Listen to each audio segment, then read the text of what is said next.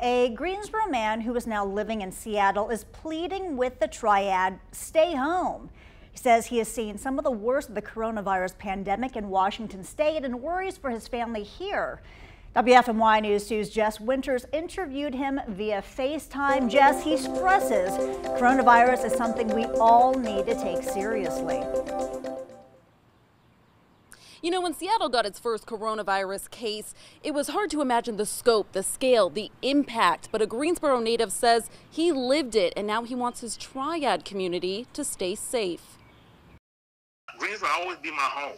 You know, I miss it. Karadish Farmer was born and raised in Greensboro, went to Smith High, GTCC, but for the last 10 years, he's called Seattle home.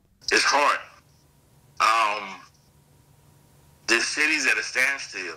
The first American city hit hard with the coronavirus outbreak before it was even a pandemic. And for this city this size, can be completely shut down.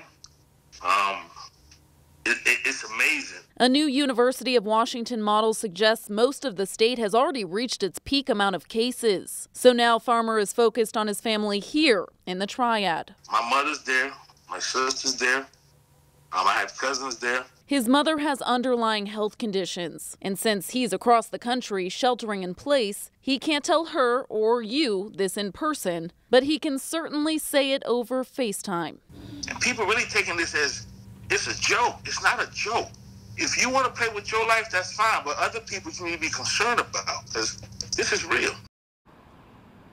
Just like here, Farmer is under a stay-at-home order. He can't go out to eat at his favorite restaurants. He lost all 3 of his jobs. He says it's going to get worse before it gets better, and health officials agree we're in for a tough 2 weeks.